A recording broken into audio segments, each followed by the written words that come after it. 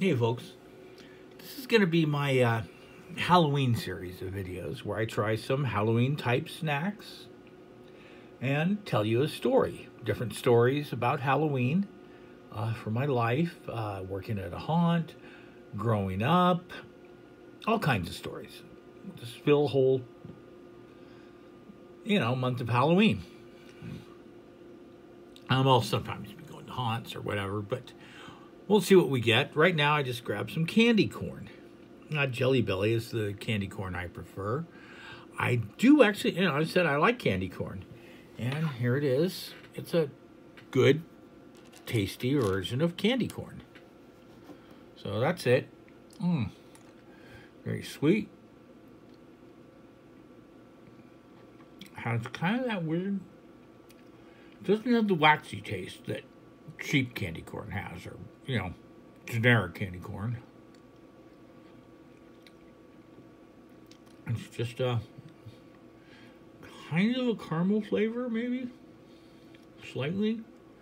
Whatever that flavor is, it's a candy corn flavor. So there's my review of a Halloween treat. Let's talk about growing up. I was pretty young when of course, when I was young. I think somewhere around second grade and earlier, I used to like to make models. And I was born in 63, so these came out in the 60s. And one of the model series I had to have were the Aurora Monsters. And they were all based on the Universal Monster series. And I had all of them. I built all of them. Over time, they broke. Bought the new releases. Built them. Painted them better. Stuff like that. And also I remember in second grade, one of our assignments was to write down the top 5 favorite TV shows, whatever it was. I don't know. It was a second grade assignment. But I remember it pretty well. And I wrote Brady Bunch. I watched Brady Bunch. I might have wrote Batman. I bet I wrote Speed Racer. I know I wrote Kimba. And I also wrote down Twilight Zone and Creature Features. And looking back, at 7 years old, that's a weird, eclectic list of shows to be enamored by. Creature Features was a Saturday night show that showed 2 horror movies with the host. It was like Elvira or whatever you had in your city. They were around everywhere. We had Bob Wilkins. May he rest in peace. He was a wonderful host. Never got to meet him. I did meet John Stanley. He was the replacement.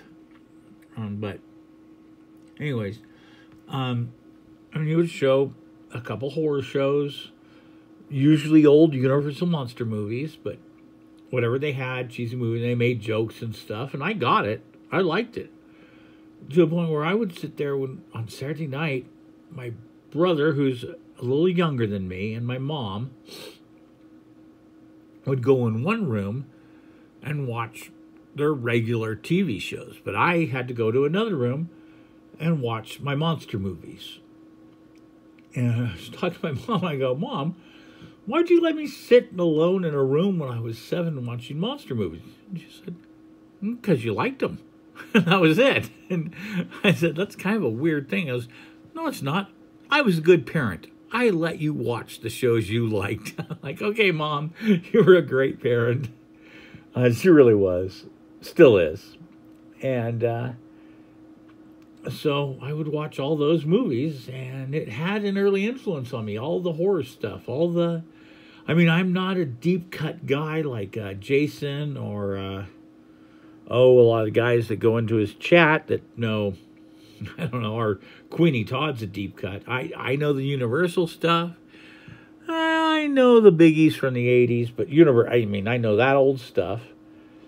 Never studied. I just watched it and loved it.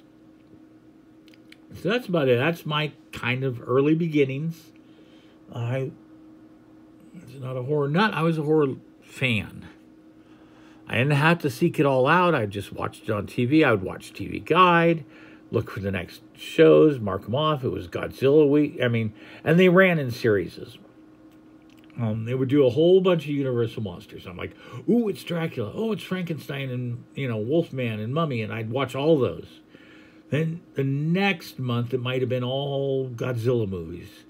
And then, sometimes it was just obscure stuff that I didn't care about. I don't even know what they were. They were just usually just bad horror because he could make jokes about it and all that stuff. And I didn't get it. I liked monsters. So that was me growing up. We'll hear about me going to haunted houses and a wonderful trick-and-treat story that I love. But this is the first installment of Halloween story time with a treat. All right, thanks, folks.